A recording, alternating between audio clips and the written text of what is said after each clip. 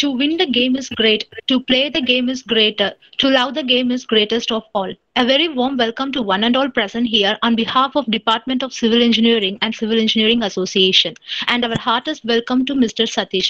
We are so glad to present this alumni talk on business opportunities for engineers in farming sector. Mr. Sathish is our alumni, completed his UG in Civil Engineering at SVCE. He is an entrepreneur running a natural way farming since 2016 in the name of RL Farms, and later he created an agro-oriented business, RL Cold Pressed Oil Mill, an organized and innovative individual with 5 years of experience overseeing and conducting all aspects of farm operations, and was honored with Best Young Organic Farmer Award in 2018 and Nammalwar Award in 2019. Department of Civil Engineering and Civil Engineering Association cordially presents alumni talk on business opportunities for engineers in farming sector.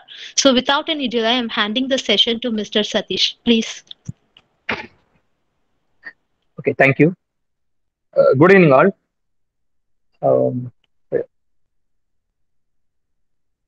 Okay, நான் வந்து இப்போ நம்ம தமிழ்ல பேச நல்லா இருக்கும்னு நினைக்கிறேன். So நான் இந்த செஷன் வந்து அப்படியே தமிழ்ல கண்டினியூ பண்றேன். என்னை பத்தி ஷார்ட்டா சொல்லிடுறேன். நான் 2016ல வெங்கடேஸ்வரால இன்ஜினியரிங் முடிச்சேன். ஸோ எல்லாரும் எங்க ஃப்ரெண்ட்ஸ் எல்லாருமே என்னன்னா அப்போ வந்து கேம்பஸ் இன்டர்வியூ அட்டன் பண்ணாங்க. ஒரு 4-5 பேர் செலக்ட் ஆனாங்க சிவில்ல. ஸோ நானே கேம்பஸ் இன்டர்வியூ ஸ்டார்டிங்ல போனேன். அப்புறம் பாதியிலே வந்து இல்லை எனக்கு வேலைக்கு போகிறது செட் ஆகுதுன்னு தோணுச்சு. ஸோ நான் ஒரு ஆண்டர்பிரனர் ஆகணும், ஒரு பிஸ்னஸ் பண்ணணும் அப்படின்னு தான் ஐடியா வந்துச்சு. சரி, நான் அந்த கோச்சிங் கிளாஸ் எல்லாமே விட்டுட்டு சரி என்ன பிஸ்னஸ் பண்ணலாம்னு யோசிச்சுட்டு இருந்தேன். ஈவன் ஸ்டடிங் படிச்சுட்டு இருக்கும்போதே, இன்ஜினியரிங் படிச்சுட்டு இருக்கும்போதே. ஸோ அப்படி நான் யோசிச்சுட்டு இருக்கும்போது எங்கள் குடும்பம் வந்து ஒரு ஃபார்மிங் ஓரியன்ட் குடும்பம் தான். ஸோ வீட்டில் எல்லாமே அப்பா தாத்தாலாம் ஃபார்மிங் தான் பண்ணிட்டு இருக்காங்க. ஏன் நம்ம ஃபார்மிங் எடுத்து செய்யக்கூடாது அப்படின்ட்டு. ஸோ இதை நான் வெளியே சொல்லும்போது எல்லாரும் நினைச்சாங்க இன்ஜினியரிங் முடிச்சுட்டு ஃபார்மிங்கா அப்படின்னு கேள்வி கேட்டாங்க. அதுவும் சிவில் படிச்சிருக்கேன், சிவில் இன்ஜினியரிங் போட்டுட்டா ஜாப் பார்க்காம ஏன் ஃபார்மிங் வர, இங்க எல்லாமே லாஸ்ல இருக்கு.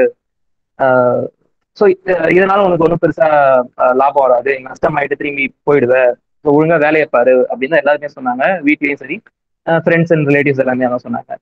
பட் எனக்கு கான்ஃபிடென்ட் இருந்தது, ஓகே நம்ம கரெக்டாக செய்யலாம் அப்படின்ட்டு.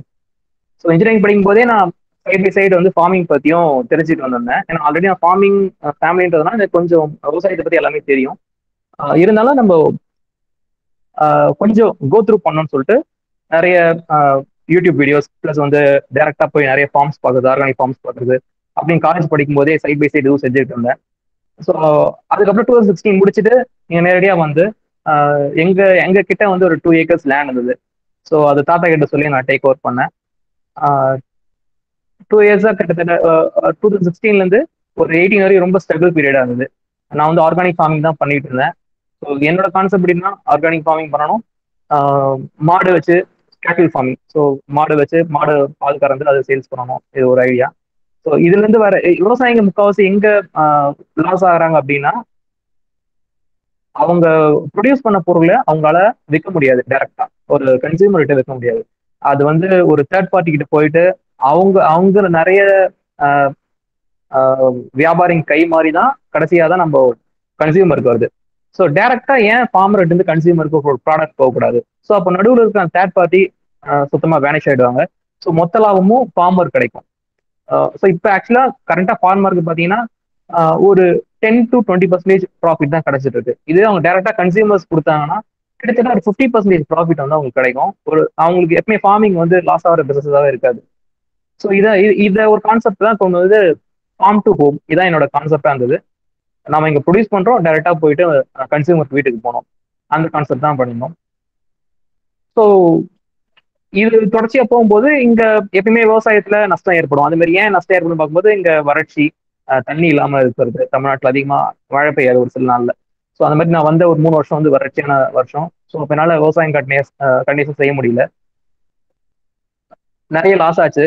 சரி, நம்ம வேற ஏதாவது ஒன்று விவசாயம் மட்டும் செஞ்சா நம்மளுக்கு பத்தாது, அக்ரோ ஓரியன்டா ஏதாவது ஒரு பிசினஸ் செய்யணும் அப்படின்னு நான் நினைச்சேன். ஸோ அக்ரோ ஓரியன்டா என்ன பிசினஸ் செய்யலாம் போது எங்க ஏரியாவில வந்து நிலக்கடலை கிடைச்சது. So ground. ஸோ அந்த கிரவுண்ட் வச்சு நான் என்ன பண்ணேன்னா கோல்டு ப்ரெஸ்ல ஆயில் எடுத்தேன். So gold ப்ரெஸ்ன்றது மரச்செக்கு. ஸோ மரச்செக்குல எண்ணெய் எடுத்து அதை என்னோட பிராண்ட் அரள் அப்படின்ற ஒரு பிராண்ட்ல வந்து சேல்ஸ் பண்ணேன். என்னோட ஃபார்ம் ப்ராடக்ட்ஸ் எல்லாமே அரள் கழனி அப்படின்ற ஒரு நேம்ல வந்து ஃபார்ம் ப்ராடக்ட்ஸ் வந்து பேக்கேஜிங் பண்ணி அனுப்ப ஆரம்பிச்சேன், வேல்யூ ஆட் பண்ணி. ஸோ இப்படி பண்ணும்போது எனக்கு ஒரு நல்ல ப்ராஃபிட் கிடைச்சது. விவசாயம் இல்லாத நாட்கள்ல நான் வச்சிருந்த அக்ரோ ஓரியன்டட் பிசினஸ் மூலமா இன்கம் வந்திருந்தது. விவசாயம் வரும்போது விவசாயத்துல ஒரு இன்கம் கிடைச்சது. ஸோ ரெண்டு இன்கமா நான் செஞ்சுட்டு இருந்தேன். ஸோ 2 ஏக்கர்ஸ் மட்டும் லேண்ட் பார்த்தா அதுக்கப்புறம் ஒரு 10 ஏக்கர்ஸ் லீஸ் எடுத்து செய்ய ஆரம்பிச்சேன். ஸோ கிட்டத்தட்ட இப்போ ஒரு 15 ஏக்கர்ஸ்க்கு நான் லீஸ் எடுத்து ஃபார்மிங் பண்ணிட்டு இருக்கேன். பிளஸ் வந்து ஒரு அக்ரோ ஓரியன்டட் பிசினஸ் பண்ணிட்டு இருக்கேன். ஸோ இது மூலியமா ஒரு நல்ல இன்கம் வந்து எனக்கு ஜென்ரேட் ஆயிட்டு இருக்கு. ஸோ ஃபார்மர்லயே ஒரு ஜிஎஸ்டி கட்டி இன்கம் டேக்ஸ் ஃபைல் பண்ற ஃபார்ம்லாம் நான் இருக்கேன் இப்போ. ஸோ இந்த செஷன்ல நான் இப்போ இன்ஜினியர்ஸ்க்கு என்னென்ன ஆப்பர்ச்சுனிட்டிஸ் இருக்கு ஃபார்மிங் செக்டர்ல அப்படின்றத பத்தி பேச போறேன். இதுல எனக்கு என்னன்னா, நான் ரொம்ப ரிமோட் வில்லேஜ்ல இருக்கிறதுனால என்னால வந்து பல விஷயங்களை எடுத்து செய்ய முடியல. ஸோ எனக்கு வந்து நிறைய பேர் படிச்சவங்க இந்த விவசாயத்துறைக்குள்ள வந்தா இன்னும் நிறைய ஸ்கோப் இருக்கு அப்படின்னு மட்டும் தெரிஞ்சுது. ஸோ அப்படிதான் நான் நிறைய யூனிவர்சிட்டிஸ் இப்போ சாரி கோயம்புத்தூர் அக்ரிகல்ச்சர் யூனிவர்சிட்டிஸ்ல இருந்து கூட நான் பேசியிருக்கேன். ஸோ அங்க இருக்கிற ஸ்டூடெண்ட்ஸ்க்கு நான் சொல்லும்போது சொல்லணும்னா, அவங்களையும் நான் வந்து என்ன சொன்னா, நீங்க ஃபார்மிங் படிச்சுட்டு ஒரு செக்டார்ல போயிட்டு ஒர்க் பண்ணாதீங்க. அக்ரிகல்ச்சர் ஆஃபீஸ்ல போய் ஒர்க் பண்றத நீங்க டைரக்டா வந்து பிசினஸ்குள்ள வாங்க. ஸோ பிசினஸ்குள்ள வரும்போது இங்க இருக்கிற விவசாயிகளோட வாழ்வாதாரத்தையும் முன்னேற்ற முடியும். ஒரு வில்லேஜோட பொருளாதாரத்தை நம்ம முன்னேற்ற முடியும். ஏன்னா இப்ப எல்லாருமே வந்து கிராமத்துல இருந்து நகரத்தை நோக்கி வந்துட்டு இருக்காங்க. ஸோ இதனால உங்களுக்கே தெரியும், நகரத்துல வந்து எவ்வளவு பொல்யூஷன் ஆகுது. அப்புறம் சிட்டிக்குள்ள எல்லாமே இருக்கு. டிராபிக்ல இருந்து எல்லாமே ஒரு வாழ்வாதாரமே ஒரு சுகாதாரமா வாழ்வாதாரமா அங்க இருக்காது. ஸோ கிராமத்துக்கு எல்லாரும் திரும்பி வர ஆரம்பிச்சோன்னா இங்க ஒரு நல்ல ஒரு ஸ்கோப் இருக்கு. பிசினஸ்லயும் சரி, நம்மளோட எக்கானமிலையும் சரி நல்ல ஸ்கோப் இருக்கு. ஸோ அதனாலதான் நான் பேசும்போது கூட சொல்றது என்னன்னா, விவசாயத்துக்கு வாங்க அப்படின்னு நான் சொல்றேன். ஸோ இன்னைக்கு இன்ஜினியர்ஸ்க்கு என்னென்ன ஆப்பர்ச்சுனிட்டிஸ் இருக்கு ஃபார்மிங்ல அப்படின்றத நம்ம பார்க்கலாம். ஸோ உங்களுக்கு எல்லாருமே மேபி ஒரு பேசிக் கான்செப்ட் தெரியும், ஃபார்மிங்னா என்ன அப்படின்னு ஒரு கான்செப்ட் சின்ன வயசுல படிச்சிருப்போம். ஒரு விதை இருக்குன்னா அந்த விதையை விதைச்சோம்னா அந்த விதை வந்து செடியா முளையும். அதுக்கு வந்து தண்ணீர் நியூட்ரிஷன்ஸ் தேவைப்படும். அதோட வந்து போட்டோசிந்தசிஸ் மூலியமா வந்து அதை வந்து எடுத்துக்குது. ஸோ இது வந்து ஒரு பேசிக் கான்செப்ட் நம்ம சின்ன வயசுல இருந்து படிச்சிருப்போம். ஸோ இதுல என்னன்னா, ஒரு 100 வருஷமா வந்து என்ன பண்ணிட்டாங்கன்னா, ஃபெர்டிலைசர்ஸ் போட ஆரம்பிச்சிட்டாங்க.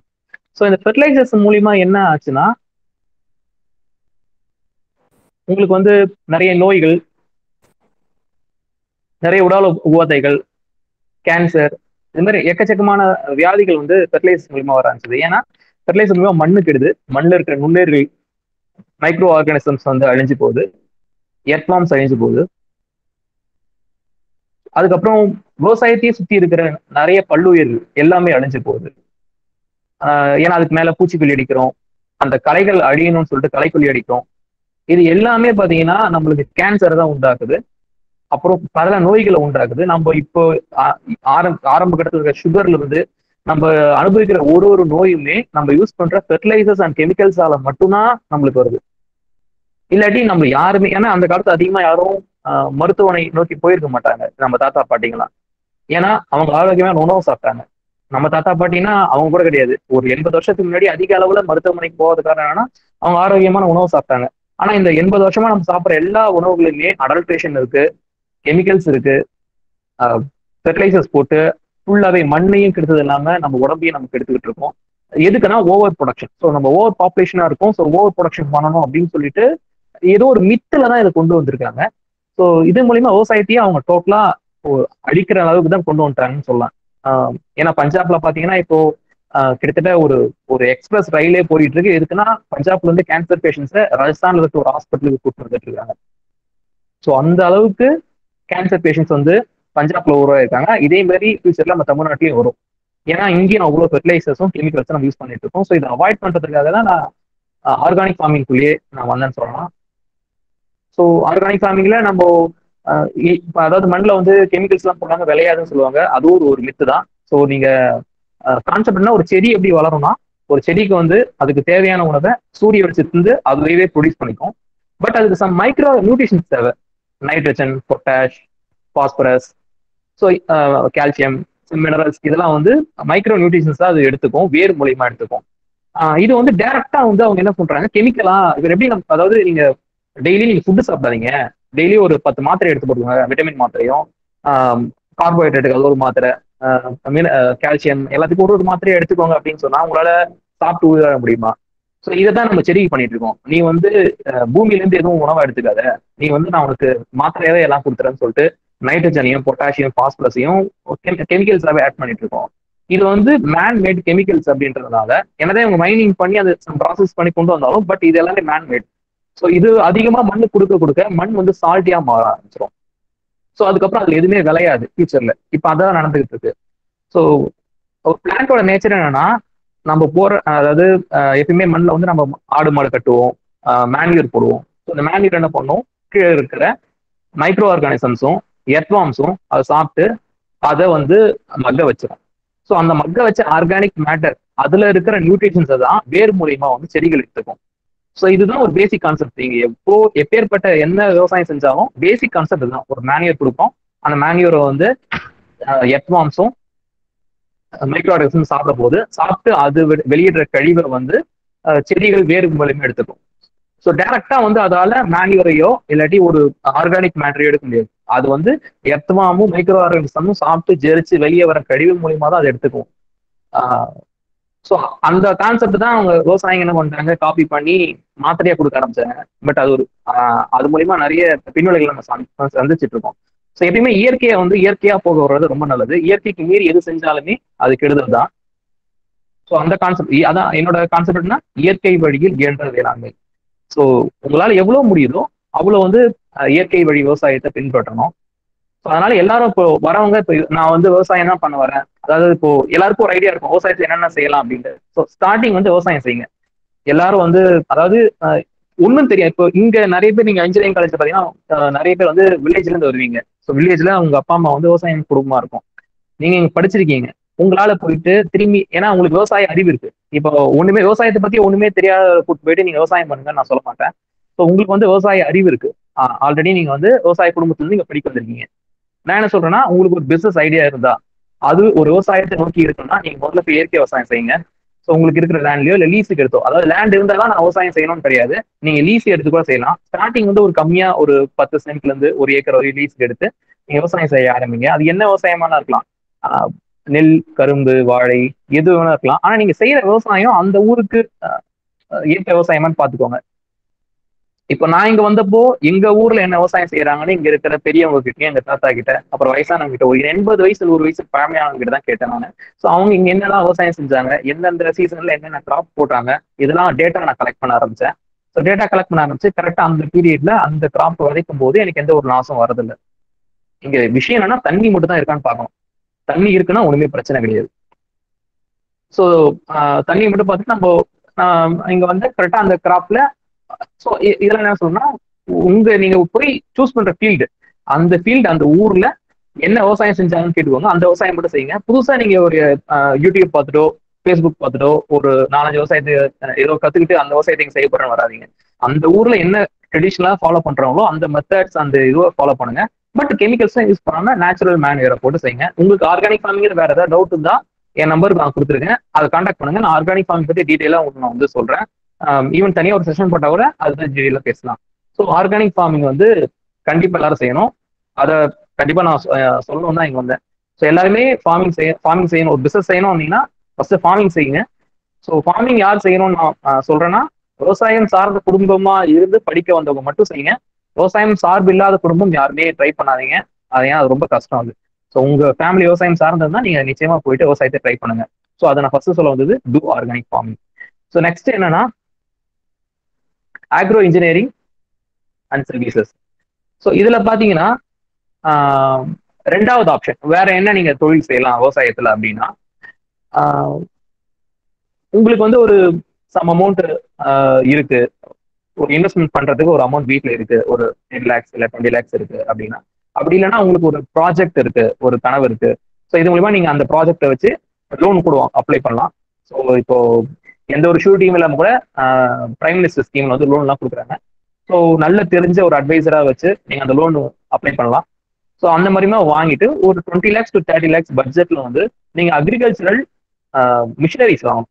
ஸோ என்னென்ன மிஷினரிஸ்னா, இப்போ உங்க ஏரியால அதிகமா, அப்போ நீங்க சென்னையில இருக்கீங்க, உங்களுக்கு ஐடியா இருக்கு, ஸோ நான் மிஷினரிஸ் வாங்கி அதை வாடகை கொடுக்க போறேன் அப்படின்னு ஒரு ஐடியா இருக்குன்னா, நீங்க வந்து இப்போ உங்க சென்னைக்கு நியர்பை எல்லாருமே பாத்தீங்கன்னா நெல் விவசாயம் தான் செய்யறாங்க. ஸோ ஒரு நெல் விவசாயத்துக்கு சார்ந்த மிஷினரிஸ் நீங்க வாங்கலாம். ஸோ ஸ்டார்டிங்ல இருந்து நடவு, அதாவது நாத்து விட்டுறதுக்கான மிஷின், அப்புறம் அதை நடுறதுக்கான மிஷின், அது நாத்து நடுற மிஷின் சொல்லுவாங்க. ஸோ அதுக்கப்புறம் வந்து களை எடுக்கிறதுக்கு வீடர், பவர் வீடர். ஸோ அதுக்கப்புறம் வந்து அறுவடை பண்றதுக்கு ஹார்வெஸ்டர், டிராக்டர். ஸோ இது எல்லாமே வந்து ஒரு செட்டா நீங்க ஒரு ஒரு கம்பெனி மாதிரி எடுத்து எல்லா மிஷினரிஸும் வச்சிருந்தீங்கன்னா, ஸோ நீங்க ஒரு ஒரு வில்லேஜுக்கு போறீங்கன்னா, நீங்க அங்க இருக்க ஒரு ஏக்கருக்கு 20,000 அப்படின்னு ஒரு அமௌண்ட் நீங்களே பிக்ஸ் பண்ணிட்டு ஸ்டார்டிங்ல இது A to Z டிராக்டரை கொண்டு நம்ம உழறதுல இருந்து ஈவன் அறுவடை வரையும் எல்லாமே உங்க கம்பெனியே செஞ்சு கொடுத்துரும். வித் அமௌண்ட் ஆஃப், அதாவது ஒரு பட்ஜெட் காஸ்ட்ல ஒரு 20,000 எல்லா வேலையுமே செஞ்சு கொடுத்துடலாம். இதுல கண்டிப்பா உங்களுக்கு வந்து ஒரு 5,000 அளவுக்கு ஒரு ஏக்கருக்கு உங்களுக்கு ப்ராஃபிட் கிடைக்கும். 5,000 இல்ல 10,000 ப்ராஃபிட் கிடைக்கும். 10,000 தான் உங்களுக்கு செலவாகும், பெருசா செலவு இருக்காது. ஸோ அப்படி நீங்க ஒரு ஒரு ஊர்ல பாத்தீங்கன்னா எப்படி பார்த்தாலும் 1000 ஏக்கர்ஸ் இருக்கும். ஸோ அதுலயே ஒரு நல்ல இன்கம் பார்க்கலாம் இந்த இன்ஜினியரிங், இந்த மிஷினரிஸ் எல்லாம் வாங்கி வாடகை போடுறது மூலயமா. இது வந்து தனித்தனியா ஃபார்மர்ஸ்ல என்ன பண்ணிருப்பாங்கன்னா, ஒருத்தர் டிராக்டர் வச்சிருப்பாரு, ஒருத்தர் ஹார்வெஸ்டர் வச்சிருப்பாரு, ஒருத்தர் பவர் வீடர் வச்சிருப்பாரு. ஸோ யாருமே தான் ஒரு கொலாப் பண்ணி மொத்த மிஷினரிஸையும் ஒரே ஒரு கம்பெனி கீழே கொண்டு வர மாட்டாங்க. ஸோ நீங்க அப்படி ஒரு கான்செப்ட் கொண்டு வந்து மொத்த மிஷினரிஸையும் ஒரே கம்பெனி கீழே, உங்க கம்பெனி கீழே கொண்டு வந்து எல்லாத்தையுமே நீங்க வாடகைக்கு விடுறீங்கன்னா, நீங்க ஒரு ஃபீல்டுக்கு போனீங்கன்னா அந்த அந்த அந்த வில்லேஜ் மொத்தமும் நீங்க வந்து கிராப் பண்ணி கொடுத்துட்டு அதை அறுவடையும் பண்ணி கொடுத்துட்டு வந்துருவீங்க. ஸோ அதுலயே ஒரு நல்ல இன்கம் வந்து உங்களுக்கு வரும். Even maintenance cost, labour cost எல்லாமே போயிட்டு கூட உங்களுக்கு ஒரு நல்ல லாபம் வந்து இதுல நிற்கும். ஸோ இது வந்து ஃபியூச்சர்ல ஒரு பெரிய பெரிய கம்பெனிஸ் இதான் செய்ய போறாங்க. ஈவன் இப்போ ஃபாரின் கண்ட்ரீஸ்ல இதே மாதிரி தான். ஒருத்தவங்க வந்தாங்கன்னா, ஒரு இன்ஜினியரிங் கம்பெனி வந்தாங்கன்னா, ஸோ அவங்க எல்லாமே பண்ணி கொடுத்துருவாங்க டாப். அந்த விவசாயம் அவங்களுக்கான அமௌண்ட் மட்டும் கொடுத்துருவாங்க. ஸோ எப்படி நம்ம இப்போ கான்ட்ராக்ட் எடுத்து நம்ம செய்யறோமோ அதே கான்செப்ட் தான். ஸோ விவசாயத்துக்கு இது ஒரு கான்ட்ராக்ட் மாதிரி. ஸோ நீங்க இதுல வந்து இன்னொரு அட்வான்ஸ் என்னன்னா, நீங்க பிளானிங்கும் பண்ணி தரலாம். இப்போ சில பேர் வந்து ஃபாரின்ல இருந்து இங்க வந்து லேண்ட் வாங்கி ஃபார்மிங் செய்யணும்னு வருவாங்க. ஸோ அவங்களுக்கு வந்து எப்படி வந்து நீங்க ஒரு ஃபார்மை ரெடி பண்ணி ஃபார்ம் லேஅவுட் போட்டு ஃபார்மை சுத்தி ட்ரென்ச் எடுத்து அதுக்கான இரிகேஷன் சிஸ்டம் வச்சு கொடுத்து, ஸோ இதெல்லாம் வந்து நம்ம சிவில் இன்ஜினியரிங்ல தான் வரும். எல்லாமே நீங்க சர்வே எடுத்து லெவலிங் பண்ணி அந்த ஃபார்ம் லெவல் பண்றதுல இருந்து, அதை சுத்தி நீங்க வடிகால வசதி அமைச்சு கொடுக்கறதுல இருந்து, மழைநீர் சேகரிப்பு, அதுக்கப்புறமா நீர் ஆதாரம், அப்புறம் என்னென்ன பிளான்ஸ் வந்து கிராப் பண்ணலாம், அது எப்படி அதுக்கு சொல்ல இன்டிகிரேட் ஃபார்மிங் சொல்லுவாங்க. ஸோ அங்க வந்து மாட்டு பண்ணை வைக்கணும், கோழி பண்ணை வைக்கணும், அப்புறம் தென்னைந்தோப்பு, வாழைத்தோப்பு எல்லாமே சேர்ந்து எல்லா ஒரு ஃபார்மிங் எல்லாமே சேர்ந்து இன்டெகிரேட்டட் ஃபார்மிங்கா வந்து நீங்க ஒரு ஃபார்ம் டிசைன் பண்ணி கொடுத்தீங்கன்னா, டிசைன் பண்ணி அதை நீங்க உங்க ஃபார்ம் நீங்க வச்சிருக்க இன்ஜினியரிங் மிஷினரிஸால அதை செஞ்சு கொடுத்தீங்கன்னா அதுல ஒரு நல்ல ப்ராஃபிட் வந்து அதுல இருக்கு. அது ஒரு நல்ல தொழிலாகவும் உங்களுக்கு இருக்கும். ஃபார்மர்ஸுக்கும் அது கண்டிப்பா ஹெல்ப்ஃபுல்லா இருக்கும். ஏன்னா இப்ப இருக்கிற காலகட்டத்துல ஃபார்மிங்ல மெயின் பிரச்சனையே என்னன்னா, விவசாய ஆட்கூலிகள் தான். ஸோ விவசாயம் செய்யறதுக்கு வேலை இருக்கு, ஆள்கள் வரமாட்டாங்க. இப்ப நார்த் இந்தியாவில தான் நீங்க விவசாயம் செஞ்சுட்டு இருக்காங்க. ஸோ அதனால இங்க ஆட்கள் ரொம்ப பிரச்சனையா இருக்கு. ஸோ இந்த மாதிரி இன்ஜினியரிங் மிஷினரிஸ் போகும்போது நமக்கு என்னன்னா, விவசாயிகளுக்கான அந்த காஸ்ட், விவசாயம் செய்யறதுக்கான காஸ்ட் குறையும். ஸோ அது மூலியமா அவங்க லாபம் இன்னும் நல்லா எடுப்பாங்க, உங்களுக்கும் ஒரு நல்ல லாபமா இருக்கும். ஸோ நெக்ஸ்ட் டாபிக் என்னன்னா, ஸோ இந்த டாபிக்ல அதான், ஸோ இன்ஜினியரிங் அண்ட் சர்வீசஸ் இதை நீங்க செய்யலாம். ஸோ அடுத்தது பார்த்தீங்கன்னா கேட்டில் அண்ட் பவுல்ட்ரி ஃபார்மிங். ஸோ இப்போ பார்த்தீங்கன்னா இது வந்து ரெண்டு கான்செப்ட் இருக்கு. எப்படின்னா, கேட்டில் அண்ட் பவுல்ட்ரி ஃபார்மிங் வந்து ஹைபிரிட் கேட்டில்னு சொல்லுவாங்க. ஸோ எப்படின்னா, இப்போ நீங்க ஜெர்சி மாடுகள் சொல்லுவாங்க, இல்லாட்டி HF மாடுகள் சொல்லுவாங்க. ஸோ இதெல்லாம் வந்து ஃபாரின்ல இருந்து இந்தியாவுக்கு வந்து இந்தியா நேச்சருக்கு மாற்றி உருவாக்கப்பட்ட மாடுகள். ஸோ இந்தியா மாட்டோட ஜீனமோ அந்த மாட்டோட ஜீனமோ ஒன்றா கலந்து, ஸோ மிக்சடு வெரைட்டியா வந்து மாடுகள் தான் இங்க அதிகமா இருக்கு. ஸோ இன்னொன்று என்னன்னா நாட்டு மாடுகள். இது இது வந்து A1 A2 சொல்லுவாங்க. A1ன்றது ஜெர்சி மாடுகள், A2ன்றது நம்ம நாட்டு மாடுகள். ஸோ நாட்டு மாடுகளோட பால் வந்து இப்போ டிமாண்ட் அதிகமா இருக்கு. ஸோ நீங்க நாட்டு மாடுகள் எடுத்து அது ஒரு பண்ணை மாதிரி வச்சு அந்த பாலை ஃப்ரெஷ் மில்கா நீங்க சென்னைக்கு எடுத்து நீங்க சப்ளை பண்ணலாம். இது சென்னையில நிறைய பேர் செஞ்சுட்டு இருக்காங்க. ரொம்ப சக்சஸ்ஃபுல் பிசினஸா போயிட்டு இருக்கு. ஆனா இதுல லாசஸும் இருக்கும். ஸோ நீங்க சரியா செய்யலன்னா கண்டிப்பா லாசஸ் இருக்கும். ஸோ இதுக்கு வந்து நிறைய அனுபவம் தேவை. ஸோ இதை நான் யாருக்கும் ரெக்கமெண்ட் பண்ண மாட்டேன், பட் இது ஒரு ஆப்ஷன் இருக்குன்றதை மட்டும் சொல்றேன். அடுத்து வந்து பாத்தீங்கன்னா போல்ட்ரி ஃபார்மிங். ஸோ இதுல வந்து பாத்தீங்கன்னா நீங்க கோழி வளர்க்கலாம். ஸோ இப்போ கோழியில வந்து 2 கோழி இருக்கு.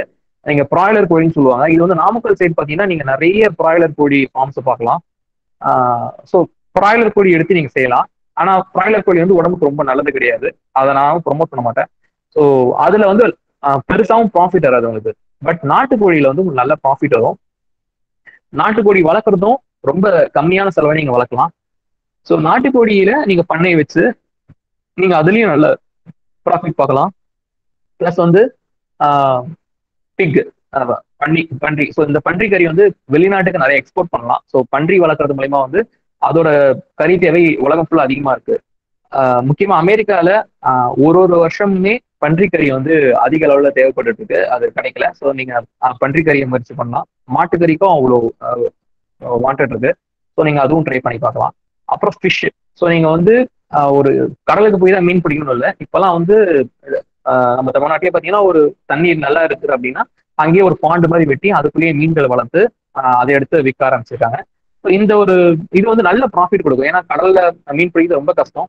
பட் இங்க வந்து ஒரு லெஸ் இன்வெஸ்ட்மெண்ட்ல ஒரு நல்ல ப்ராஃபிட் வந்து உங்களுக்கு எடுக்கலாம் மீன் பண்ணையில. ஸோ மீன் பண்ணை வந்து தமிழ்நாடு மீன் வளர்ச்சி கழகத்து சார்பா நிறைய ட்ரைனிங் ப்ரோக்ராம்ஸ் வந்து நடத்திட்டு இருக்காங்க. ஸோ இப்போ நான் சொன்ன எல்லாத்துக்குமே வந்து ஒரு ஒரு செக்டார்லயுமே ட்ரைனிங் ப்ரோக்ராம்ஸ் வந்து மந்த்லி கண்டக்ட் பண்ணிட்டு இருக்காங்க. நீங்க அந்த செக்டார் டிபார்ட்மெண்ட்டை கான்டாக்ட் பண்ணிங்கன்னா மந்த்லி அவங்க ஒரு ப்ரோக்ராம் நடத்துறாங்க.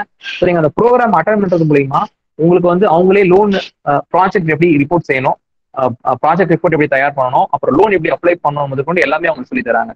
ஸோ நீங்க கன்சர்ன் டிபார்ட்மெண்ட்டை நீங்க வந்து கான்டாக்ட் பண்றது நல்லது. ஸோ இப்போ ஃபிஷ் ஃபார்மிங் பண்ணணும்னு ஆசைப்பட்டீங்கன்னா உங்க ஏரியா நல்ல தண்ணி வசதி இருக்குன்னா நீங்க ஒரு பாண்டை எடுத்துட்டு ஸோ அதுல வந்து நீங்க மீன் விட்டு மீன் பிடிச்சு நீங்க சேல்ஸ் பண்ணலாம். ஃபிஷ் ஃபார்மிங் பொறுத்த வரைக்கும் மேக்ஸிமம் வந்து 1 month to 2 monthsக்குள்ளேயே உங்களுக்கு அந்த அந்த ஃபிஷ்ஷோட க்ரோத் நல்லா இருக்கும். ஸோ மேக்ஸிமம் 2 monthsக்குள்ளேயே நீங்க நல்ல ப்ராஃபிட் பார்த்துடலாம். எக்ஸாம்பிள் பாத்தீங்கன்னா 10 lakhs to 20 lakhs வரையும் கூட நிறைய பேர் ஏர்ன் பண்ணியிருக்காங்க ஃபிஷ் ஃபார்மிங்ல. இதுக்கு எல்லாத்துக்குமே பேசிக்கா என்னன்னா நீங்க ஒரு ஒரு டிபார்ட்மெண்ட்டுக்கும் இப்போ நீங்க இன்ஜினியரிங் முடிச்சுட்டு நீங்க ஃபார்மிங் தான் செய்ய போற ஐடியாவில் இருக்கீங்கன்னா நீங்க கன்சர்ன் டிபார்ட்மெண்ட்ல போயிட்டு நீங்க வந்து ஒரு அந்தந்த மந்த் நடக்கிற கோர்சஸ் அந்த கிளாஸஸ் அட்டன் பண்ணுங்க. மேக்ஸிமம் 1 day ப்ரோக்ராமா தான் இருக்கும். 1 day இல்லை 2 days ப்ரோக்ராம் தான் இருக்கும். ஸோ அந்த கிளாஸஸ் அட்டன் பண்ணீங்கன்னா சென்னை சுற்றி நிறைய கேவிகே இருக்கு. ஸோ எல்லா கேவிகேலையுமே வந்து உங்களுக்கு வந்து ப்ரோக்ராம்ஸ் கண்டக்ட் பண்ணிட்டு இருக்காங்க. நீங்க ஆன்லைன்லேயே பார்த்துக்கலாம். கேவிகேன்னு வெப்சைட் போட்டீங்களா ஆன்லைன்லேயே வரும். இது சென்ட்ரல் கவர்மெண்ட் நடத்துற இன்ஸ்டியூட்ஸ் அது.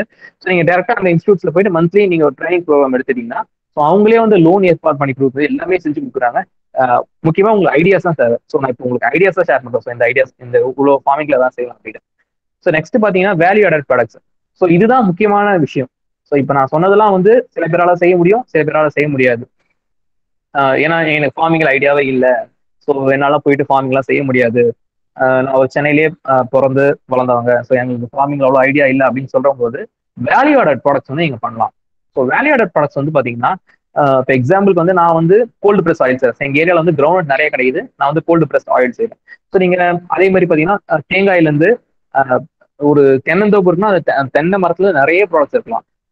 ஸோ தேங்காய் நாரை வச்சு இப்போ நிறைய ப்ராடக்ட்ஸ் செஞ்சுட்டு இருக்காங்க, எக்கோ ஃப்ரெண்ட்லி ப்ராடக்ட்ஸ்லாம். தேங்காயில இருந்து தேங்காய் எண்ணெய் எடுக்கலாம். அந்த தேங்காயோட அந்த ஓடு இருக்கு தெரியுமா, அந்த ஓட்டுல இப்போ வந்து டீ கப் காஃபி கப்லாம் செஞ்சு கொடுத்துட்டு இருக்காங்க. ஸோ அது மாதிரி ஒரு தென்னை மரத்துல நிறைய ப்ராடக்ட்ஸ் வேலையை செய்யலாம். அதே அதே மாதிரி ஒரு வாழை மரத்துல வெறும் வாழைப்பழம் மட்டும் இப்போ ஃபார்மர்ஸ் வந்து பறிச்சுட்டு வராங்க. பட் அந்த வாழைப்பழத்தை வந்து காய வச்சு பவுடர் ஆக்கி அந்த பவுடர் பாத்தீங்கன்னா ஒரு கிலோ பாத்தீங்கன்னா கிட்டத்தட்ட 5,000 அளவுக்கு வந்து நம்ம ஊர்லயே சேல்ஸ் ஆகுது. ஏன்னா அது கிராம் கணக்குல. ஸோ நீங்க ஒரு வாழைப்பழம் சாப்பிட்றத விட ஒரு 10 grams இந்த பவுடர் வந்து நீங்க சாப்பிட்றது மூலியமா ஒரு வாழைப்பழம் சாப்பிட்ட சத்து உங்களுக்கு கிடைக்கும்.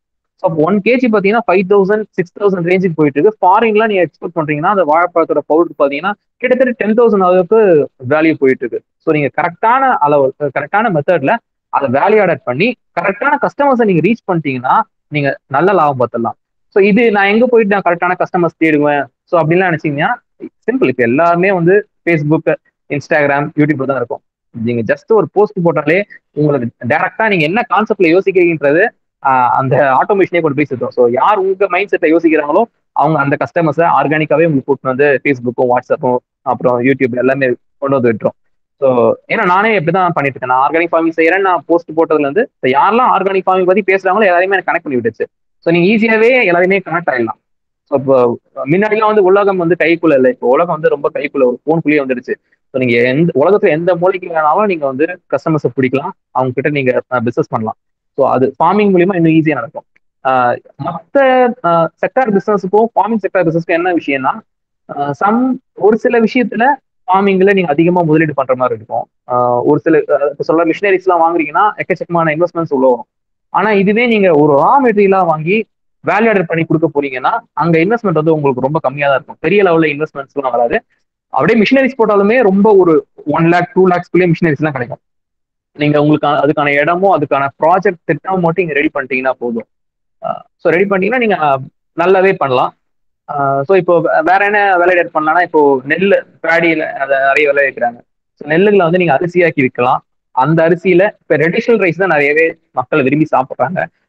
ஆர்கானிக் ஃபார்மிங் நம்ம பண்ணும்போது ட்ரெடிஷனல் ரைசஸ் நிறைய இருக்கு. இங்க நாங்கள் விவசாயிங்க வந்து நிறைய உற்பத்தி பண்ணிடுறோம். ஆனா இதை வந்து நல்ல விலைக்கு வாங்கி மக்களுக்கு கொடுக்கறதுக்கு எங்களுக்கு வந்து ஒரு மீடியம் இல்லை. ஸோ உங்ககிட்ட நான் கேட்டது என்னன்னா நீங்க ஒரு பிரிட்ஜா செயல்படுங்க. நீங்க உங்களால விவசாயம் பண்ண முடியல, ஆனா நீங்க நீங்க வேற ஏதாவது கூட ஜாப் பாருங்க, அது தப்பு கிடையாது. நான் வந்து அக்ரி பிசினஸ் தான் உள்ள வந்து தான் செய்யணும்னு அவசியம் இல்லை. நீங்க வந்து ஒரு ஜாப் 8 to 6 வந்து ஏதோ ஒரு ஜாபுக்கு போங்க. ஆனா மிச்சம் இருக்கிற டைம்ல வந்து நீங்க விவசாயிக்கு ஹெல்ப் பண்ணலாம். எப்படின்னா இப்போ இங்க ஆல்ரெடி நான் ஆர்கானிக் ஃபார்மிங் பண்ணி நிறைய விவசாயிங்க வந்து உற்பத்தி பண்ணி பொருள் வச்சிருக்கோம். ஸோ இந்த பொருளை நீங்க வாங்கி உங்க கிட்ட இருக்கிற ஃப்ரெண்ட்ஸுக்கும் சுத்தி இருக்கிற ரிலேட்டிவ்ஸ்க்கோ ஃபேமிலிஸ்க்கோ இல்ல நெய்பர்ஸ்க்கோ நீங்க சேல்ஸ் பண்ணலாம். ஸோ இதுலயே உங்களுக்கு நல்ல ப்ராஃபிட் கிடைக்கும். ஸோ இது ஒரு ஸ்மால் ஸ்கேல் பிசினஸ். இது வந்து ஒரு மந்த்லி உங்களுக்கு ஒரு 10,000ல இருந்து ஒரு 30,000 வரைக்கும் கூட கிடைக்கும். ஸோ நீங்க சம்பாதிக்கிறது இல்லாம எக்ஸ்ட்ராவா இது சும்மா பேசுறது மூலியமா, ஹெல்த் விஷயமா பேசுறது மூலியமா, டயட் விஷயமா பேசுறது மூலியமா இதை நீங்க ஷேர் பண்ணிக்கலாம். ஸோ இதுல உங்களுக்கு ஒரு நல்ல இன்கம் கிடைக்கும். ஃபியூச்சர்ல இதே உங்களுக்கு பெரிய பிசினஸ் தான். நீங்க ஒரு ஆர்கானிக் ஷாப் போட்டு நீங்க ஒரு பெரிய பிசினஸ் ஆரம்பிக்கிற அளவுக்கு இது உங்களுக்கு ஒரு ஆப்பர்ச்சுனிட்டி கிரியேட் பண்ணிருக்கும். ஸோ இங்க விவசாயிங்க நாங்க உற்பத்தி பண்ணிடுறோம், விற்கிறதுக்கு அங்க எப்படின்னு தெரியல. நிறைய விவசாயிகளுக்கு உற்பத்தி பண்ணிட்டு எப்படி விற்கணும்னு தெரியாம அடிமாட்டு விலைக்கு வியாபாரிகிட்ட கொடுத்துட்றாங்க. ஸோ நீங்க வந்து என்னன்னா உங்களுக்கு ஒரு ஐடியா இருக்குன்னா நீங்க இங்க விவசாயம் கிட்ட வாங்கி நீங்க சென்னையில பிசினஸ் பண்ணுங்க. கண்டிப்பா ஒரு நல்ல ப்ராஃபிட் கண்டிப்பா உங்களுக்கு. ஏன்னா என்னோட கஸ்டமர்ஸ் நிறைய பாத்தீங்கன்னா சென்னையில ஹோம் மேக்கர்ஸா இருக்கிறவங்க தான். ஸோ அவங்க என்கிட்ட இருந்து ஹோல்சேலா வாங்கிப்பாங்க ப்ராடக்ட்ஸை. அங்க பாத்தீங்கன்னா ஒரு கிட்டத்தட்ட ஒரு ஒரு ப்ராடக்ட் மேலேயும் 5 to 20% வரையும் ப்ராஃபிட் வச்சு இருக்கிறாங்க. கிட்டத்தட்ட அவங்களே மந்த்லி பாத்தீங்கன்னா வீட்டுல இருந்துகிட்டே 20,000 to 30,000 வரையும் ஏர்ன் பண்ணிட்டு இருக்காங்க. ஸோ இந்த இந்த வேல்யூடட் ப்ராடக்ட்ஸ் வந்து நீங்க எய்ம் பண்ணுங்க. ஏன்னா விவசாயிகளால எல்லா ப்ராடக்ட்ஸையும் வேல்யூடட் பண்ண முடியாது. இப்போ நாங்க நெல் விளைக்கிறோம்னா மிஞ்சி போன அரிசியா தான் மாற்ற முடியும். அதுக்கப்புறம் என்ன பண்ணணும்னு எங்களுக்கு தெரியாது. ஸோ ஒரு பருப்பு விளைக்கிறோம்னா அதை உரிச்சுதான் தர முடியும். அந்த பருப்புல இருந்து வேற என்ன பண்ணலான்றது எங்களுக்கு தெரியாது. பட் நீங்க வந்து அந்த பருப்புல இருந்து வேற என்ன பண்ணலாம், மிளகாய் பொடி பண்ணலாம், சாம்பார் பொடி பண்ணலாம். ஸோ அதுல இருந்து நிறைய மசாலாஸ் பண்ணலாம். ஸோ அது அது மாதிரி அரிசியிலிருந்து அரிசி மட்டும் இல்லாம அதுக்கப்புறம் வேற என்ன பண்ணலாம், இப்போ ஒரு ஹோட்டல்ஸ் இன்ட்ரடியூஸ் பண்ணலாம். ஸோ அது மாதிரி நிறைய நீங்க யோசிச்சா உங்களுக்கு ஒரு ஐடியா கிடைக்கும். ஸோ அந்த மாதிரி யோசிச்சு பாருங்க. ஸோ விவசாயிங்க இங்க உற்பத்தி பண்ணி வச்சுட்டாங்க, நீங்க அது வாங்கி விற்கிறது தான் உங்க வேலை. ஸோ அது கரெக்டா செஞ்சீங்கன்னா நல்ல ப்ராஃபிட் கிடைக்கும். வித்தவுட் உங்களோட ப்ரொஃபஷனை பாதிக்காத அளவுக்கு இந்த பிசினஸும் இருக்கும். ஜஸ்ட் நீங்க வேலை செஞ்சுட்டு மிச்சம் இருக்கிற டைம்ல உங்க ஃப்ரெண்ட்ஸ் கூட பேசுற டைம்ல இதை ஷேர் பண்ணீங்களே போதும். அப்புறம் உங்க ஃபேஸ்புக், யூடியூப், இன்ஸ்டாகிராம் இதெல்லாம் நீங்க ஷேர் பண்ணீங்கனாலே கண்டிப்பா உங்ககிட்ட நிறைய பேர் வந்து வாங்கிப்பாங்க. ஸோ வேல்யூ ஆடட் பண்ணி நீங்க ப்ராடக்ட்ஸ் வந்து சேல்ஸ் பண்ணலாம். ஸோ நெக்ஸ்ட் வந்து பாத்தீங்கன்னா எக்ஸ்போர்ட். இப்போ வந்து அக்ரிகல்ச்சரல் ப்ராடக்ட்ஸ் வந்து நிறைய, அதாவது ஆர்கானிக்கா உற்பத்தி பண்ற அக்ரிகல்ச்சரல் ப்ராடக்ட்ஸ் வந்து வெளிநாட்டுல ரொம்ப டிமாண்ட் அதிகமா இருக்கு. இதை வந்து சரியான முறையில எடுத்து அங்க கொடுக்கறதுக்கு ஆட்கள் தான் இல்லை. ஸோ வந்து நீங்க ஆனா எக்ஸ்போர்ட் பத்தி மட்டும் என்னன்னா நீங்க ஃபர்ஸ்ட் எக்ஸ்போர்ட் பத்தி ஃபுல்லா தெரிஞ்சுக்கோங்க. ஒரு 6 months நீங்க கோ த்ரூ பண்ணுங்க எக்ஸ்போர்ட் பிசினஸ் எப்படி நடக்குதுன்ட்டு. ஏன்னா மத்த எல்லா பிசினஸ்லயுமே வந்து உங்களுக்கு நேரடியா நீங்க தான் தொடர்பு கொள்வீங்க. பட் எக்ஸ்போர்ட் பிசினஸ்ல வந்து நீங்க எல்லாமே ஃபோன் கால்ஸ் மட்டும்தான் இருக்கும். ஸோ அதனால எக்ஸ்போர்ட் மட்டும் ஒரு 6 months வந்து நீங்க டைம் எடுத்து அதை கத்துக்கோங்க. கத்துக்கிட்டு நீங்க டேரக்டா இங்க ஒரு ஃபார்மஸையும் கனெக்ட் பண்ணி நீங்க வாங்கி நீங்க எக்ஸ்போர்ட் பண்ணலாம். நீங்க இதெல்லாம் என்னன்னா உங்களுக்கு அதாவது இங்க இந்தியாவில் இருக்கிறத இங்க வெளிநாட்டுக்கு இருக்கும்போது உங்களுக்கு double the amount of profit கிடைக்கும்.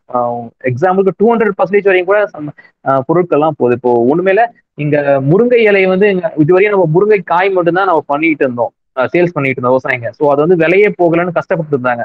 இப்போ ரீசெண்ட் ஒரு 3 years வந்து அந்த முருங்கை இலையை பறிச்சு அதை வந்து காய வச்சு பவுடர் ஆக்கி டேப்லெட்ஸா வந்து போட்டு அரப் கண்ட்ரீஸ்க்கு அனுப்புறாங்க.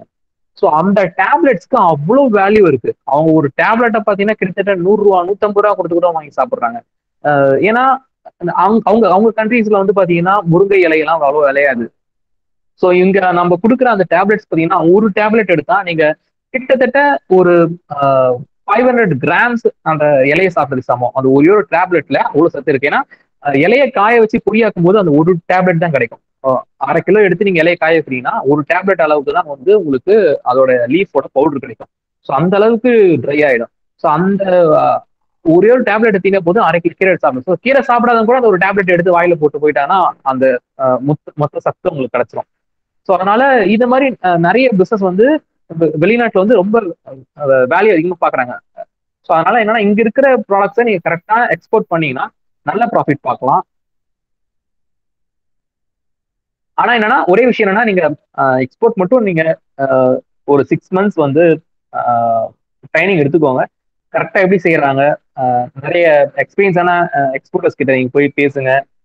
இல்ல ஒர்க் ஷாப் நிறைய கண்டக்ட் பண்றாங்க ஆன்லைன்லயே. ஸோ அதெல்லாம் கத்துக்கோங்க. ஸோ அப்பதான் உங்களுக்கு அந்த எக்ஸ்போர்ட்டோட நாலேஜ் வரும். அதுக்கப்புறம் செஞ்சீங்கன்னா நல்லா இருக்கும். ஸோ லாஸ்டா அந்த ஃபார்ம் டு ஹோம் இந்த கான்செப்ட் தான் நான் ஸ்டார்டிங்ல சொன்னேன். அதான் திரும்பி சொல்றேன். ஸோ இங்க விவசாயிங்க வந்து நிறைய பொருட்களை வந்து உற்பத்தி பண்ணிட்டாங்க. எக்கச்சக்கமா உற்பத்தி ஆகியிருக்கு. இதை வந்து கன்சியூமருக்கு சரியா கொண்டு போய் சேர்க்க முடியல. அதுக்கு ஒரு பிரிட்ஜா வந்து நீங்க இருங்க. ஸோ இதை பிரிட்ஜ் பண்ணிட்டாலே போதும். ஃபார்மர்ஸ்க்கும் நல்லா லாபம் கிடைக்கும். நீங்க எடுத்து சேல்ஸ் பண்ணும்போது உங்களுக்கும் நல்லா லாபம் கிடைக்கும். முக்கியமா வந்து இதுல இன்னொரு விஷயம் என்னன்னா, உங்களுக்கு தெரியும் இந்த ப்ராடக்ட் வந்து இவ்வளவு ரேட் இருக்கலாம் அப்படின்ட்டு. ஸோ அந்த ரேட்டு கீழே நீங்க போய் சேல்ஸ் விவசாயிகிட்ட வாங்கும்போது விவசாயிகள் நஷ்டமாயிடும். இந்த விவசாயிகிட்ட கேளுங்க, அவங்களுக்கு என்ன ஒரு நியாயமான விலையோ அந்த நியாயமான விலையை கொடுத்துட்டு நீங்க கஸ்டமர்கிட்ட நீங்க காசு வாங்கிக்கலாம். ஸோ அவங்ககிட்டயும் ஒரு நியாயமான விலை கொடுக்கும்போது உங்களுக்கு ஒரு 5% கிடைச்சா கூட நீங்க நிறைய ப்ராடக்ட் சேல்ஸ் பண்ணும்போது உங்களுக்கு நல்ல ப்ராஃபிட்டாக இருக்கும். ஸோ இப்போ இருக்க ஆர்கானிக் அக்ரிகல்ச்சர்ல ஸோ இதெல்லாம் பிசினஸ் ஆப்பர்ச்சுனிட்டிஸா இருக்கு. ஸோ உங்களுக்கு வேற ஏதாவது டவுட்ஸ் ஏதாவது இருந்தா நீங்க கேளுங்க, நான் சொல்றேன்.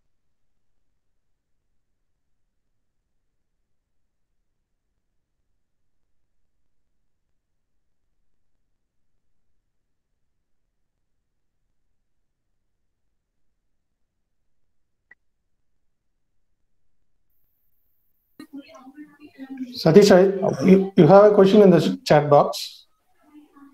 Okay, sir. ரூஃப்டாப் கார்டன் வந்து கவர்மெண்ட்ல இப்ப சப்சிடி தராங்க. இப்போ நம்ம தமிழ்நாடு வேளாண்மை தோட்டக்கலைத்துறைக்கு போனீங்கன்னா நீங்க அங்கேயே வந்து உங்களுக்கு கிட்டத்தட்ட ஒரு 500 rupees பே பண்ணீங்கன்னா போதும். ஸோ டோட்டல் செட் உங்களுக்கு கார்டனிங் வைக்கிறதுக்கான அந்த பேக்ஸ், கிரீன் பேக்ஸ், அப்புறம் சீட்ஸ், மேன்யூரு, ஆர்கானிக் மேன்யூஸ், எல்லாமே ஆர்கானிக் மேன்யூஸ். பிளஸ் வந்து உங்களுக்கு தேங்காய் நார்ன்னு சொல்லுவாங்க. ஏன்னா நிறைய இடத்துல சாயில் கிடைக்காது. ஸோ அவங்களுக்காக தேங்காய் நார் இதெல்லாமே வந்து செட்டாவே வந்து கொடுத்துட்றாங்க. ஒரு மினிமம் 500 to 600 தான் வாங்குறாங்க. இதுல வந்து some categories, cash categories, SC ST அவங்களுக்குலாம் வந்து சப்சிடி இன்னும் ₹1 கூட வாங்காம அவங்க ஜஸ்ட் ஆதார் கார்டு மட்டும் கொடுத்து அந்த கேஷ் சர்டிஃபிகேட் கொடுத்தீங்கன்னா ஃப்ரீயாவே கொடுக்குறாங்க. ஸோ இது மூலமா நீங்க அப்ளை பண்ணி கண்டிப்பா வாங்கலாம்.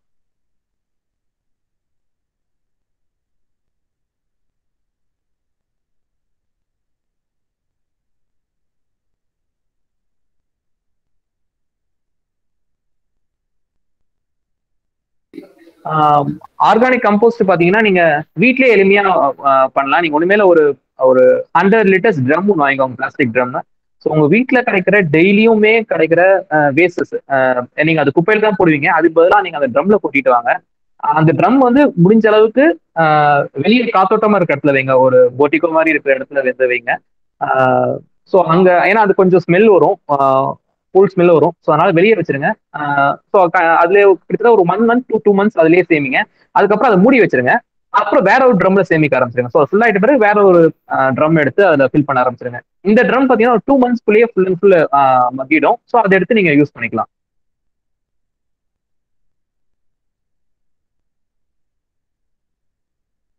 ஸோ எக்ஸ்போர்ட்டுக்கு வந்து கண்டிப்பா லைசன்ஸ் வாங்கணும். ஸோ அதனாலதான் வந்து நீங்க வந்து என்னன்னா நிறைய ஆன்லைன் ஒர்க் ஷாப்ஸ் நடக்குது எக்ஸ்போர்ட்டுக்கு வந்து. ஸோ நீங்க அந்த ஒர்க் ஷாப்லாம் நீங்க ஃபேஸ்புக்லேயே பார்த்தாலே தெரியும், நிறைய ஒர்க் ஷாப்ஸ் நடந்துட்டு இருக்கு. நீங்க அந்த ஒர்க் ஷாப்ஸ்ல அட்டன் பண்ணுங்க. எக்ஸ்போர்ட்டர்ஸை போய் டேரக்டா மீட் பண்ணுங்க. ஏன்னா என்னதான் ஒர்க் ஷாப்ல அவங்க சொல்லிட்டாலுமே டேரக்டா நீங்க போய் மீட் பண்ணும்போது தான் வந்து உங்களுக்கு அந்த அனுபவம் கிடைக்கும். ஸோ நீங்க டேரக்டா போயிட்டு எக்ஸ்போர்ட்டர்ஸை மீட் பண்ணுங்க. எக்ஸ்போர்ட்டர்ஸ் கூட நீங்க ஃபேஸ்புக், இன்ஸ்டாகிராம் தேர்னாலே கிடைச்சிருவாங்க. ஸோ யார் பெஸ்டா பர்ஃபார்ம் பண்றாங்களோ அவங்களுக்கு போய் கான்டாக்ட் பண்ணி பேசுங்க. டேரக்டாவே பேசும்போது அவங்க நிறைய ஐடியாஸ் ஷேர் பண்ணுவாங்க. முடிஞ்சு அவங்க கூட ஒரு 2 months 3 months ஒர்க் பண்ணுங்க. அவங்க கிட்ட கேட்டுட்டு அவங்க கிட்ட ஒர்க் பண்ணலாமான்னு கேட்டுட்டு 2 months 3 months அவங்க கூடயே இருங்க. ஸோ நிறைய கத்துக்கலாம். ஏன்னா டைரக்டா நீங்க ஒரு ஃபீல்ட்ல போயிட்டு ஒர்க் பண்ணும்போது உங்களுக்கு நிறைய ஒரு என்ன சொல்றது அனுபவம் கிடைக்கும். ஸோ அதை ஏன்னா நிறைய எக்ஸ்போர்ட்ல நிறைய ஏமாத்துறதுக்கு வழி இருக்கு. பொருள் வாங்கிட்டு வாங்க, காசே வராது. சில டைம் வந்து பொருள் போறதுக்குள்ளே டேமேஜ் ஆயிடும். ஸோ எப்படி கரெக்டாக பேக் பண்ணணும், எப்படி அனுப்பணும், எல்லாமே அவங்க கிட்ட கத்துக்கிட்டு நீங்க செய்யலாம். மேக்ஸிமம் 6 months போதும், நீங்க ஈஸியா எக்ஸ்போர்ட் கத்துக்கலாம்.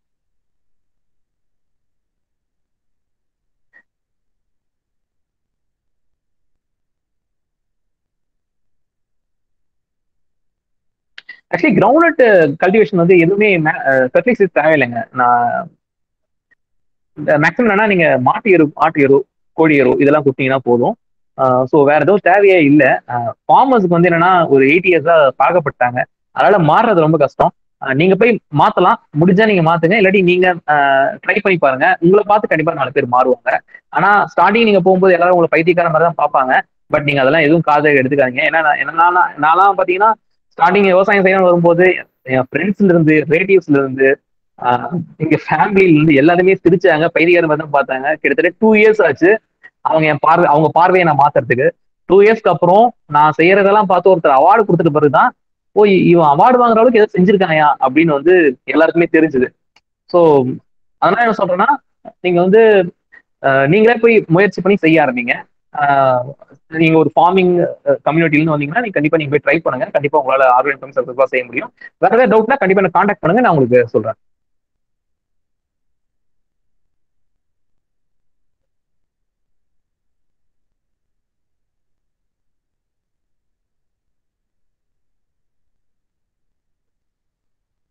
வேற ஏதாவது டவுட் இருந்தாலும் கேளுங்க.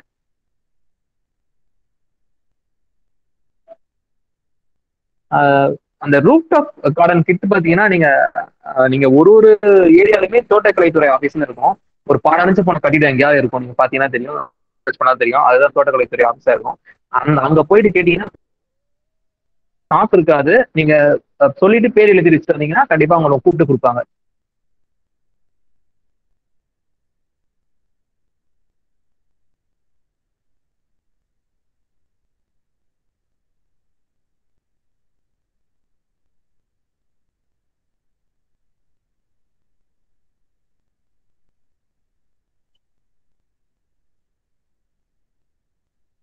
ஓகே, இந்த பேட்ச்ல யாராவது இப்போ ஃபார்மிங் செய்யணும், இல்லாட்டி ஃபார்மிங் ரிலேட்டட் பிசினஸ் செய்யணும்னு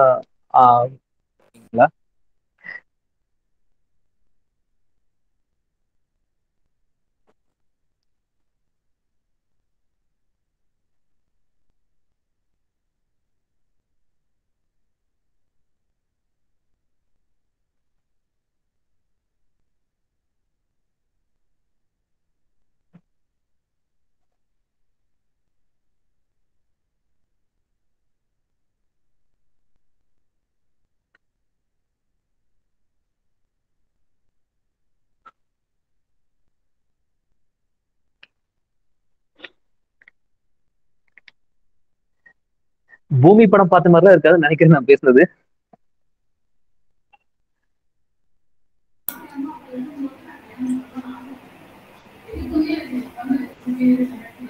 அப்படி இல்ல, ரியலா இன்ஃபர்மேட்டிவ் செஷன் தான் இது. Thank you sir, thank you.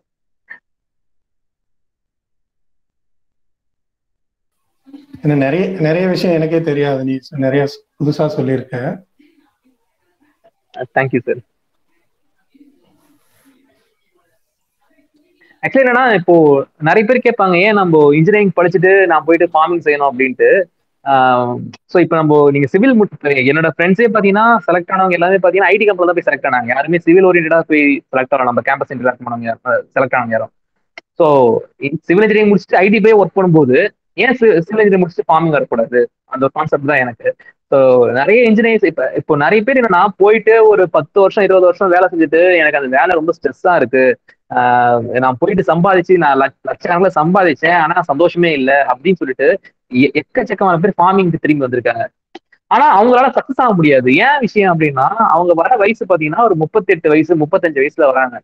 ஸோ அந்த காலகட்டத்துல அவங்களுக்கு ஒரு குழந்தை இருக்கும், ஒரு ஃபேமிலி இருக்கும். அப்படி அவங்க வரும்போது பாத்தீங்கன்னா இங்க ஒரே ஒரு 10,000 லாஸ் ஆச்சுன்னா கூட அவங்க ஃபேமிலிக்கு ப்ரெஷர் அதிகமாயிடும், நீ 10,000 ரூபாய் லாஸ் பண்ணிட்டேன்னு. ஸோ அந்த அப்போ வந்து அவங்களால வந்து சக்சஸ்ஃபுல்லா அந்த அந்த தோல்வியெல்லாம் எடுத்துக்கிட்டு அவங்களால அடுத்து போக முடியாது. ஸோ இங்க நம்ம தோத்துட்டோம்னு நினைச்சு அவங்க திரும்பி போயிடுவாங்க, வேலைக்கே போயிடுவாங்க. ஆனா அவங்களுக்கு வந்து அந்த வேலை ஸ்ட்ரெஸ் தான் இங்க வந்தாங்க. இங்க அவங்களுக்கு நிம்மதியான வாழ்வு இருக்கு. பட் அந்த தோல்வியை ஏத்துறதுக்கான மனப்பான்மை இருக்காது. நான் அதனாலதான் படிச்சு முடிச்சிருவேன். எனக்கு இது படிக்கும் போதே எனக்கு தெரியும். ஓகே, நான் வந்து ஒரு 35 வயசுல வந்து விவசாயத்துக்கு வந்தேன்னா கண்டிப்பா என்னால செய்ய முடியாது, ஃபேமிலி பிரஷர் வந்துடும் அப்படின்ட்டு. அதனாலதான் நான் படிச்சு முடிச்ச உடனே 21 வயசுலயே விவசாயத்துக்கு வந்துட்டேன். ஸோ கிட்டத்தட்ட இப்ப 6 இயர்ஸ் ஆகுது. ஸோ 6 இயர்ஸ்ல பாத்தீங்கன்னா இங்க ஒரு நல்ல இன்கம் இருக்கு. இங்க அதாவது நீங்க சென்னையில வந்து ஒரு 40,000 50,000 இருந்தாலும் ஒரு ஃபேமிலியை நல்லா ரன் பண்ண முடியும். ஒரு நல்ல வீட்டுல வாடகை வீட்டுல இருந்து நல்லா ரன் பண்ண முடியாது. ஆனா இங்க பாத்தீங்கன்னா எனக்கு அதிகபட்சமா 10,000 ரூபாய் இருந்தா போதும். நான் எங்க கிராமத்துல வந்து ஒரு ராஜா மாதிரி வாழ்ந்துடலாம். ஸோ அதுக்கப்புறம் மிச்சம் இருக்கான சம்பாதி எல்லாமே சேவிங்ஸ் தான். ஸ்டார்டிங் வந்து ஒரு 5 இயர்ஸ் 6 இயர்ஸ் மட்டும் தான் உங்களுக்கு வந்து இன்வெஸ்ட்மெண்ட்ஸ் நிறைய கொடுக்குற மாதிரி இருக்கும், லாசஸ் நிறைய பார்ப்பீங்க. ஆனா என்னன்னா இளம் கன்று பயம் அறியாது. ஸோ சின்ன வயசுக்குள்ளேயே நீங்க இந்த ஃபார்மிங்குள்ளேயோ இல்ல இந்த ஃபார்மிங் பிசினஸ்க்குள்ளேயே வந்துட்டீங்கன்னா நீங்க நீங்க ஒரு ஃபேஸ் பண்ற ஒரு லாஸ்மே வந்து உங்களுக்கு ஒரு அனுபவம் தான். ஒரு தடவை கீழே வந்துட்டீங்கன்னா அப்புறம் திரும்பி 2 3 தாட்டி வந்தா கூட உங்களுக்கு தெரியல, ஏன் திரும்பி ஓட ஆரம்பிச்சிருவீங்க. ஸோ நீங்க ஈவன் இது ஃபார்மிங் பிசினஸ் மட்டும் இல்ல, நீங்க ஈவன் வேற ஏதாவது பிசினஸ் ஐடியா வச்சிருந்தாலும் நீங்க பிசினஸ்க்குள்ள வரும்போது நல்ல ஸ்டார்டிங்ல உங்களுக்கு லாஸ் இருக்கிற மாதிரி இருக்கும். பட் நீங்க அதுல நிறைய கத்துக்கோங்க. என்ன தப்பு செய்யறீங்கன்னு கத்துக்கோங்க. ஃபர்ஸ்ட் நீங்க தப்பு அக்செப்ட் பண்ணணும். நான் இந்த தப்பு பண்ணிருக்கேன், நீங்க அக்செப்ட் பண்ணணும். சில பேர் நினைப்பாங்க லாஸ் ஆயிடுச்சுன்னா இல்ல அது வேற எவனோ தப்பு பண்ணா அதனால எனக்கு லாஸ் ஆயிடுச்சு அப்படின்லாம் நம்ம சொல்லக்கூடாது. இந்த தப்பு உங்களால தான் அந்த லாஸ் நடந்திருக்கு, நீங்க ஃபீல் பண்ணி உணரணும். அந்த தப்பு திரும்பி செய்யக்கூடாது. ஸோ அப்படி செய்யாம இருந்தீங்கனாலே நீங்க கண்டிப்பா அடுத்த முறை அந்த தப்பு எல்லாம் சரி பண்ணிட்டு ஒரு சக்சஸ்ஃபுல்லான ஒரு லைஃப் லீட் பண்ணலாம். ஏன்னா நீங்க வேலைக்கு போனா சம்பாதிக்கிறது வந்து எப்பயுமே நிரந்தரம் கிடையாது. அதுல ரெண்டாவது இன்கம் வந்து பெருசா உங்களுக்கு பூஸ்டப் ஆகாது. பட் நீங்க பிசினஸ் செய்யும்போது பாத்தீங்கன்னா ஸ்டார்டிங் ஒரு 3 இயர்ஸ் கஷ்டமா இருக்கும். பட் அதுக்கப்புறம் உங்களோட குரோத் பாத்தீங்கன்னா வேற லெவல் இருக்கும். அது உங்களால நினைச்சுட பார்க்க முடியாது, அந்த லெவல் இருக்கும். ஃபார்மிங்ல ஆக்சுவலி நான் கிராமத்துல இருக்கேன். எனக்கு வந்து நிறைய வந்து என்ன சொல்றது கான்டாக்ட் கிடைக்கிறது ரொம்ப கஷ்டம். ஏன்னா ரிமோட் வில்லேஜ்ல இருக்கேன் நான். இப்பதான் எங்களுக்கு ஒரு 3 இயர்ஸா தான் ஜியோவே இப்பதான் கிடைக்க ஆரம்பிச்சிருக்கு. ஒரு 3 இயர்ஸ் 4 இயர்ஸ் முன்னாடி எல்லாம் இங்க நான் வந்தப்போலாம் எனக்கு அவ்வளவு டவரே கிடைக்காது. ஸோ இங்க இருந்து நான் எதுவுமே ப்ரொமோட் பண்ணி நான் ஃபேஸ்புக்ல போகணும், வாட்ஸ்அப்ல போனாலும் நான் 2 கிலோமீட்டர் தள்ளி போயிட்டு தான் நான் போய் போட்டு வர வேண்டிய நிலைமை. ஸோ இப்போ வந்து கிராமத்துல அவ்வளோ டெக்னாலஜி வந்துருச்சு, இது வந்துருச்சு. பட் இன்னும் எனக்கு கான்டாக்ட் கிடைக்கல. ஸோ இன்னும் கொஞ்சம் நாள் போகணும் கான்டாக்ட் நிறைய கிடைக்கிறதுக்கு. ஆனா இது வரையுமே எனக்கு ஒரு கிட்டத்தட்ட ஒரு 5,000 கஸ்டமர்ஸ் இருக்காங்க தமிழ்நாடு ஃபுல்லாவே. தமிழ்நாடு, ஆந்திரா, கேரளா, கர்நாடகாலாம் சேர்த்து ஒரு 5,000 கஸ்டமர்ஸ் இருக்காங்க. இன்னும் நான் எனக்கு சென்னை மாதிரி ஒரு ஏரியா வந்தேன்னா இந்த 5,000ன்றது கண்டிப்பா ஒரு 20 to 30,000 அளவுக்கு ரீச் ஆயிருக்கும். ஸோ அதனால நீங்க சென்னையில இருக்கீங்க, உங்களால கான்டாக்ட்ஸ் நிறைய பிடிக்க முடியும். ஸோ லீட்ஸ் நிறைய உங்களால கெயின் பண்ண முடியும். ஸோ அதனால நீங்க என்னன்னா அங்கிருந்து ஈவன் ஃபார்மிங் பிசினஸ் எல்லாம் சொல்லி வேற பிசினஸ் செய்ய ஆரம்பிங்க. ஏன்னா உங்களுக்கு அங்க வாய்ப்புகள் நிறைய அதிகம். உங்களால ஒரு நல்ல பிசினஸ் லீட் பண்ண முடிய திறமையை உங்களுக்கு கண்டிப்பா இருக்கும். ஏன்னா நீங்க ஒரு இன்ஜினியரிங் படிக்கும் போது உங்களுக்கு அந்த திறமை ஆட்டோமேட்டிக்கா வந்துடும். ஸோ பிசினஸ் ஐடியா உள்ள கொண்டு வாங்க. வேலைக்கு போய் தான் சம்பாதிக்கணும்னு அவசியம் இல்லை. ஏன்னா நீங்க இந்த வயசுல ஆரம்பிச்சாதான் பிசினஸ் வந்து சக்சஸ்ஃபுல்லா கொண்டு போக முடியும். நீங்க ஒரு 30 வயசுக்கு அப்புறம் பிசினஸ் ஆரம்பிக்கலாம், 35 வயசுக்கு அப்புறம் பிசினஸ் ஆரம்பிக்கலாம்னா அப்ப உங்களுக்கு கண்டிப்பா தைரியம் வராது. ஒரு ஃபேமிலிக்குள்ள போயிட்டீங்கன்னா கண்டிப்பா உங்களுக்கு ஒரு தைரியம் வராது, இறங்கவும் முடியாது. அதனால கண்டிப்பா பிசினஸ் ஆரம்பிங்க. அது அக்ரோ பிசினஸ் சொல்ல மாட்டேன். நீங்க எந்த பிசினஸ் ஐடியா இருந்தீங்கனாலும் இப்பயே ஆரம்பிச்சிருங்க. இப்பல இருந்து போனீங்கன்னா கண்டிப்பா ஒரு 5 இயர்ஸ் 6 இயர்ஸ்க்குள்ள நீங்க ஒரு நல்ல க்ரோத் வந்து பாத்துக்கலாம்.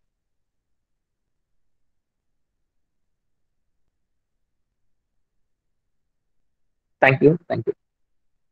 வேற ஏதாவது டவுட்ஸ் இருந்தா கேளுங்க.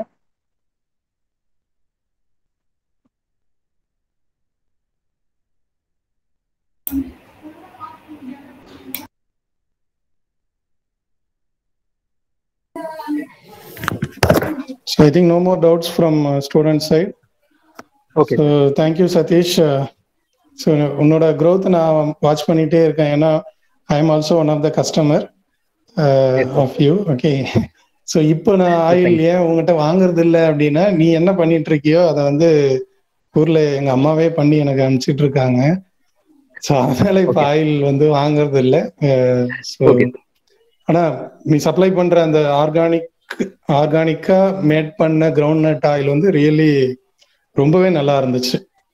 ஓகே, ஸோ அதை சொல்லணும். தென் ஸோ சதீஷ் வந்து நிறைய பசுமை விகடன்ல வந்திருக்காரு, நீயா நானால பேசியிருக்காரு. ஐ திங்க் மக்கள் டிவி நிறைய சேனல்ல வந்து சதீஷ் வந்து பேட்டி எடுத்துக்கிட்டே இருப்பாங்க. ஸோ அவரோட சக்சஸ் ஸ்டோரி வந்து இன்னமும் கண்டினியூ ஆகணும், இன்னும் பெரிய லெவல்ல வரணும்னு சொல்லி I bless you, Satish. Thank you, sir. Thank you, sir. Amravati.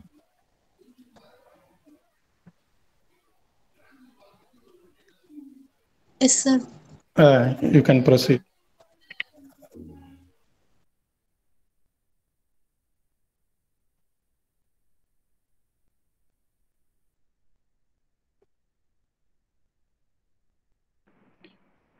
On behalf of the college, I extend a really hearty word of thanks to our chief guest, alumni Mr. V. Sathish, who has spared time to grace the occasion. Today, we had the opportunity to hear your thoughts and ideas. You have also enlightened our minds and shown us a different perspective on farming and engineering. I would also like to thank Dr. R. Kumuda, Professor and Head, Civil Department, Mr. R. Madhyalagan, Assistant Professor, Civil Department and Faculty Coordinator, and all the staff and students for making the event a grand success. I once again thank Mr. V. Sathish from our Civil Engineering Association for gracing the occasion and sharing your opinion with us today. Thank you so much. Thank you. Okay, thank you, Satish. We'll meet on any next occasion. Thank you, sir. Thank you. So, students, please submit the feedback form. I have posted the link in the chat box.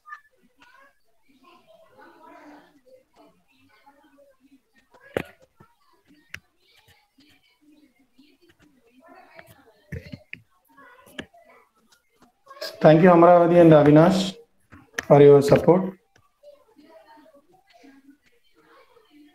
Thank you, sir. Thank you, sir.